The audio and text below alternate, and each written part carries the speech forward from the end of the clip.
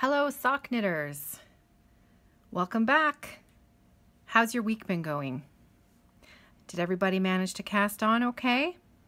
As you can see, I've got both of my socks started.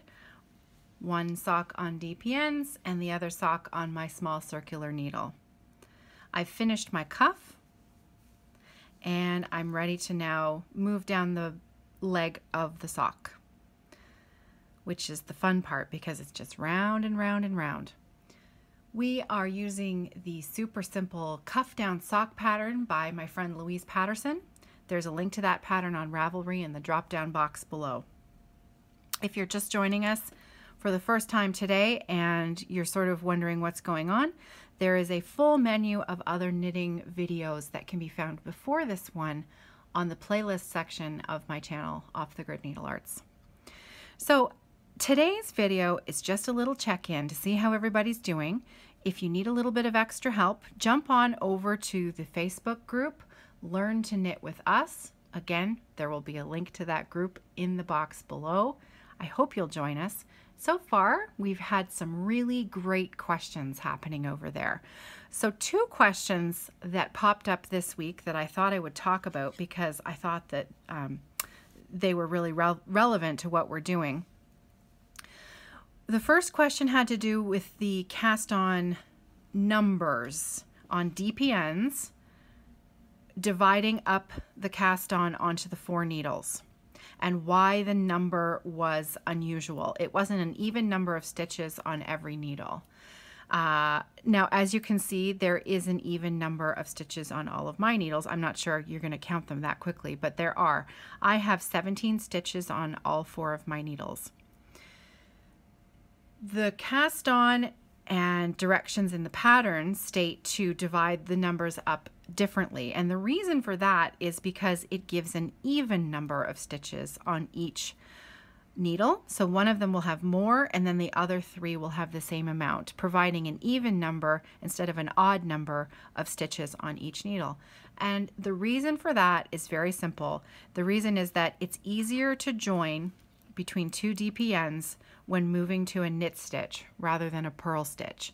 And when you have an uneven number on, an odd number of stitches on your needle, you're invariably going to come across a purl stitch as your first stitch when you're knitting in rib in the round. I don't mind connecting a purl stitch to in between my needles, so I just divide my stitches up evenly. But the very first pair that I did when Louise first taught me how to knit socks, I did divide them up as suggested. So if you're new to DPNs, it's a really, really good piece of advice to follow. So that was the first question that cropped up that I thought was quite good. The second question came up because Gerald and I, Ginger Gerald and I, are using the exact same skein. Well, we're using the same yarn. This was yarn that I had dyed for him, and I had a skein done for myself as well. And so because it's hand-dyed yarn, they're going to still be different from each other, okay? So no 2 skeins are identical when they're hand-dyed yarn, but generally they're about the same. Whereas his socks, if you look at a picture of his socks that he's posted on the Facebook group, they look quite different than how my socks are knitting up. My socks are knitting up in stripes or a very slight diagonal, whereas his socks are doing something called pooling the color. And so you'll have one pool of color and then another pool of color. And so his seem to be more wrapping around the sock in larger sections of our yellow and gray. And someone asked a very good question and wanted to know why that's happening, because when it comes to yarn, sometimes you really don't know what you're going to get. But why would 2 skeins of the same color yarn from the same dyer, why would they react so differently for 2 different knitters? There's a few different reasons for this, and they have to do with number of stitches and gauge. So the first one, number of stitches, this is going to be the biggest culprit here between Gerald's sock and my sock.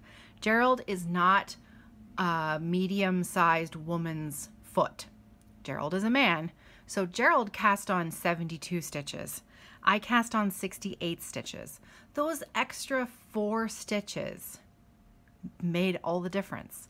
That's why his yarn is coming up with a completely different pattern than mine.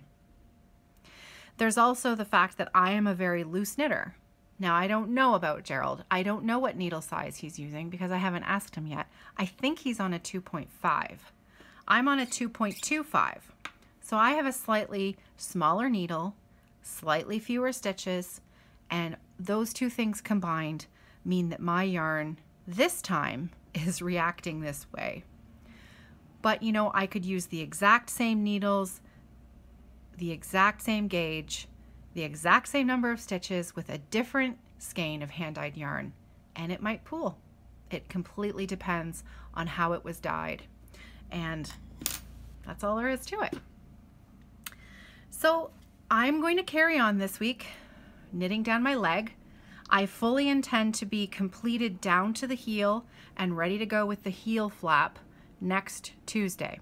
So if you're keeping up with me, or if you're well ahead of me and are waiting, if you feel confident and you want to go ahead and try that heel flap, Louise's instructions are pretty clear.